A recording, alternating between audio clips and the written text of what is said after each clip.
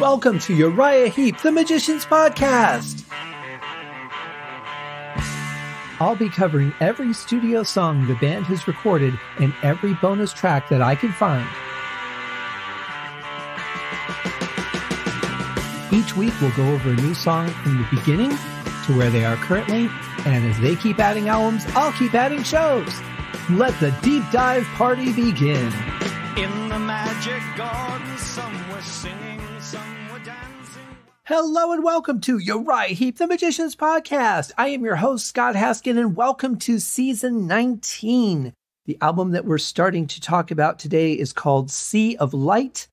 And man, it's really nice to see that the lineup has stayed the same. This band is, kind of found an anchor in how they're going to proceed here for this album.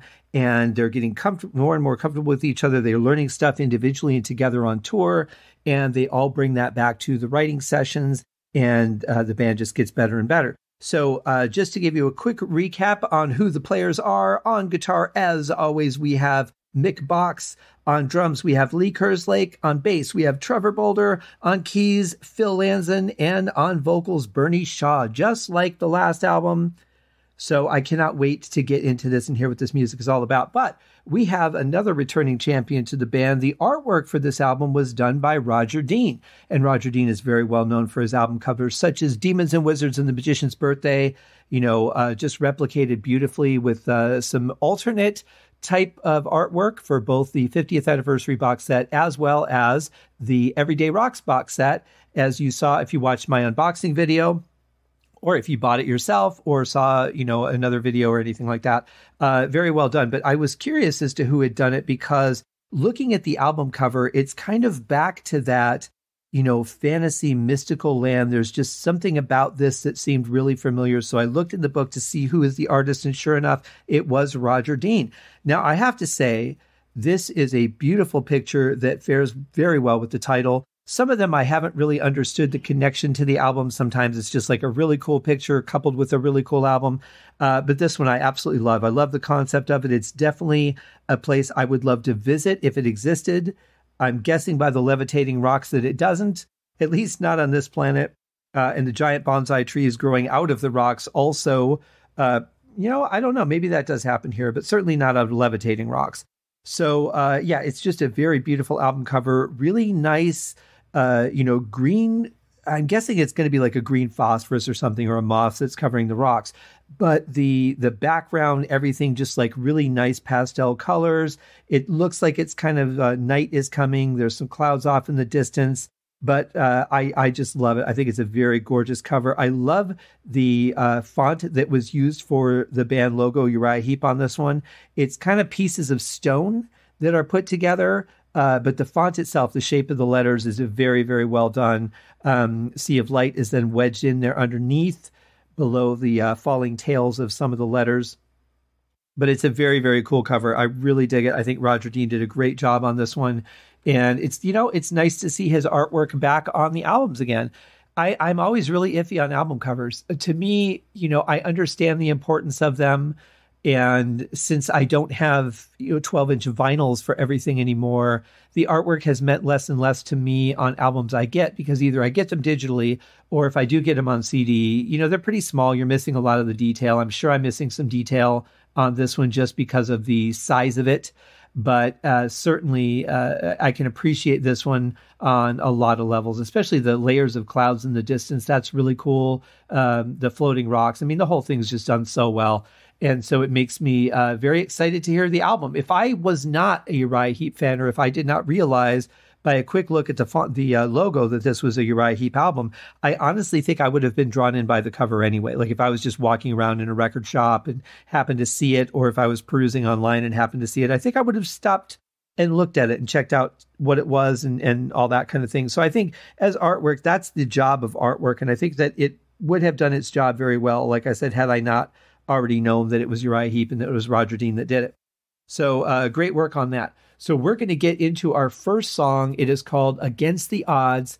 And, this is another one of those titles that really kind of evokes a lot of thoughts in me. I think about times that, maybe not contests, but like competitions that I've entered, or, different things like that, whether it be, different things when I was a kid, or, songwriting contests or things like that. And I think about how much is against you. If there's 20 people in it, you only have a 1 in 20 chance of being the best. And, the more people that enter, obviously those chances go smaller and smaller. But it really, you think about it, and you're always fighting against the odds, because there's more than one thing almost all the time that you're trying to get past or conquer or, survive or whatever it is. So I feel like a lot of our lives is spent against the odds. So I'll be very curious to see how that title fits into the song. Let's get right into it. Let's kick off season 19 with a bang. This song is about 6 minutes and 13 seconds, I believe, according to my player. And let's find out how it sounds. Here it is. Against the Odds by Uriah Heep, season 19, Sea of Light.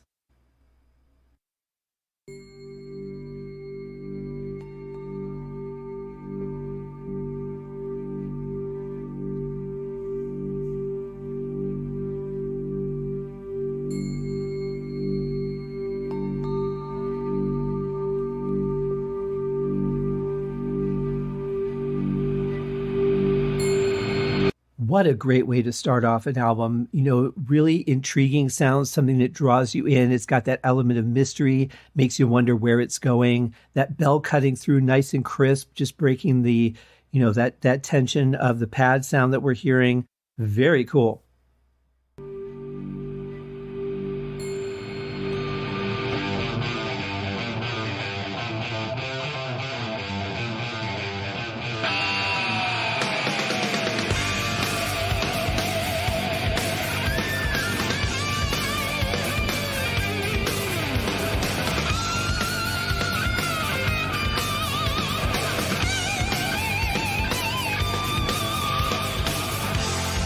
Is that kick-ass or what? Wasting no time stating that this is a rock album.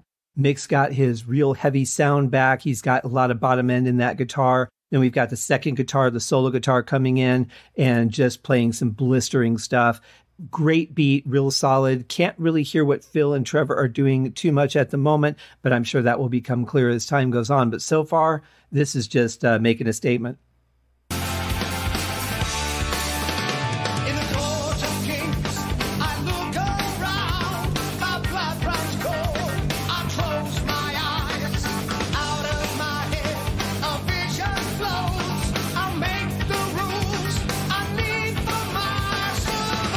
Okay, so I'm hearing a rhythm guitar and I'm hearing a second guitar. I think Trevor's following the rhythm.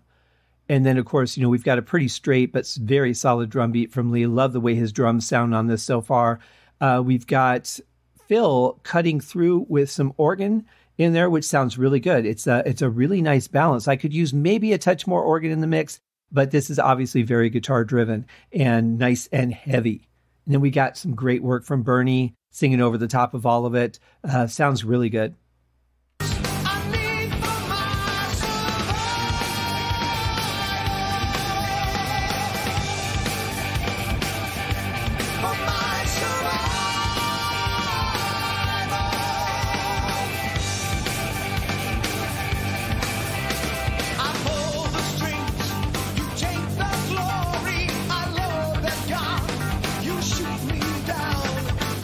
Oh man, I love what Phil is playing in the background of all of this. That is such a great addition.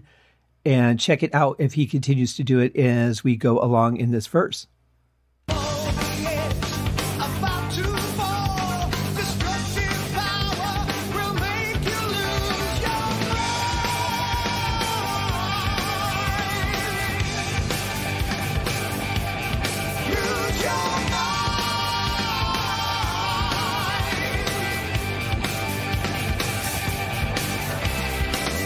What a great riff. I love how it moves along. It's just something that, you kind of have to tap your foot to or move in whatever way that you like to move. But it's definitely something that makes you physically active, and very powerful, really good tempo.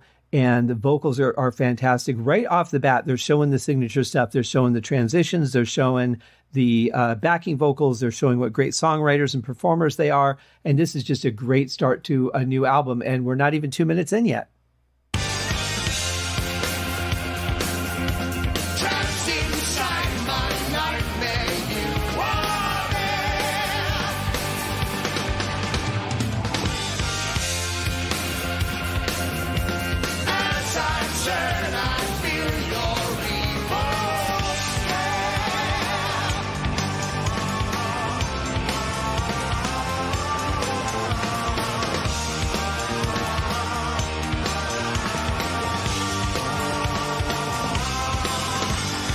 Love this part. I love the backing vocals being the way they are. But are you hearing what Trevor Boulder is doing on bass? He is on fire on this song. He's all over the place, just really playing his heart out. I love when he gets like this.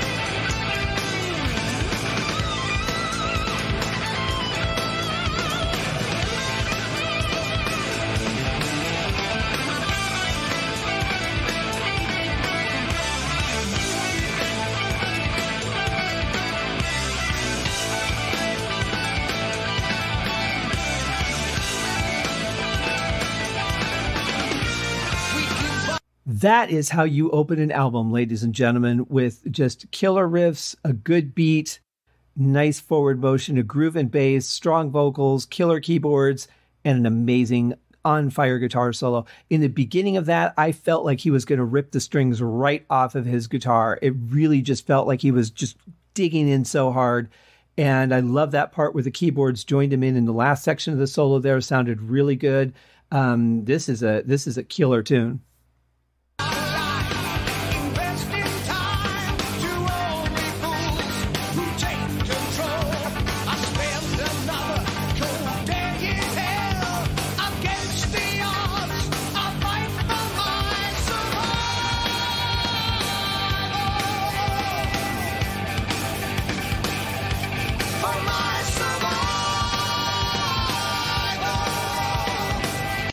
I love where they choose to put the backing vocals in this song. It's very powerful, but not over the top. I kind of am glad that there's no high harmony as of yet here, because I think that would be maybe just crossing the line or at least pushing it to the edge. If they do it down the road in the song, maybe after a couple chorus repeats, then that wouldn't be so bad to have that as a change.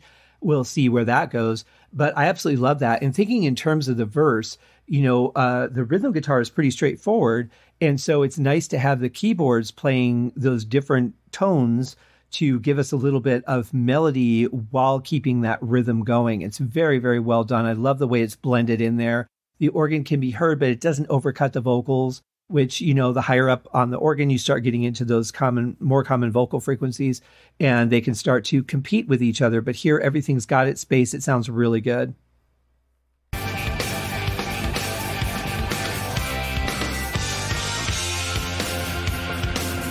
Your useless life gets crushed into the ground. Okay, I just got to cut in and say that I absolutely love that part. I love the note progression that they're using on it. I love the backing vocals on it. I think it's absolutely flawless. It's a real nice. It's almost like, when you're eating a candy bar and then you find there's just like a little bit of marshmallow in there, or some kind of surprise, and it just delights you. That's what this just did for me, and it did the first time it passed. Really love that part. It's very, very interesting to listen to, and let's see where it goes from there.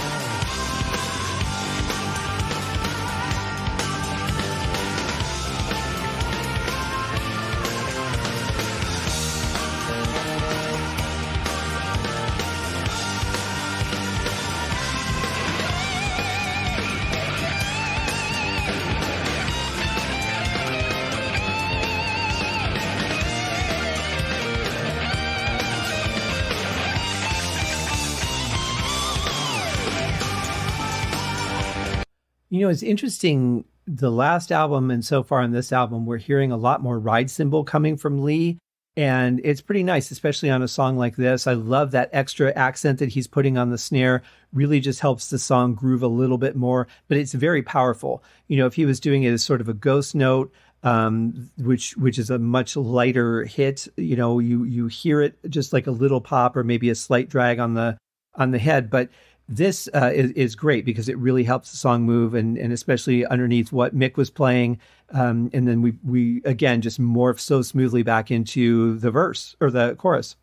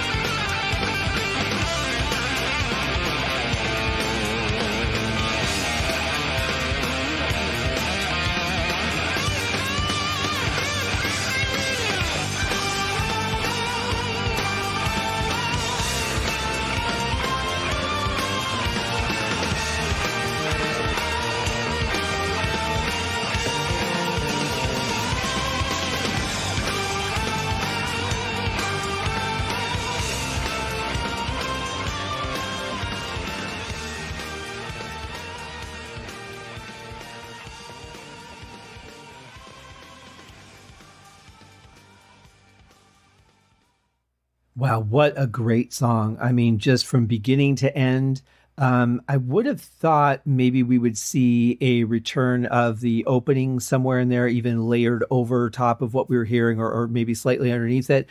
But that didn't happen. But you know what? I'm okay with it because the song took off in some great directions, kept my interest, just gripped me the whole time. And even it was fading out, I felt myself moving like towards my monitor because I wanted to follow it and see where it went. But, you get what you get. And it was a great song. I'm so thrilled already right off the bat with this album. What a way to kick off a season, guys. Thank you so much for joining me on this episode of the podcast. We will see you guys on the next show for another song from Sea of Light. Cheers. Thank you for joining me on this episode of Uriah Heep, the Magician's Podcast. If you have enjoyed this show, please consider going over to Apple Podcasts or your favorite podcast outlet, leaving a rating or a review. Be sure to subscribe to make sure that you are notified when new episodes are available. Please be sure to share this podcast with your fellow Uriah Heep enthusiasts and anyone who you think would like Uriah Heep, which should be everyone. And if you are so inclined, please feel free to contribute to the Patreon account. And if you are not a Patreon subscriber, you can also pay through the PayPal link on the website listed in the show links below. I would also like to thank Uriah Heep for their very generous support of the show. And thank you guys for listening. We'll see you in the next episode. Happy days!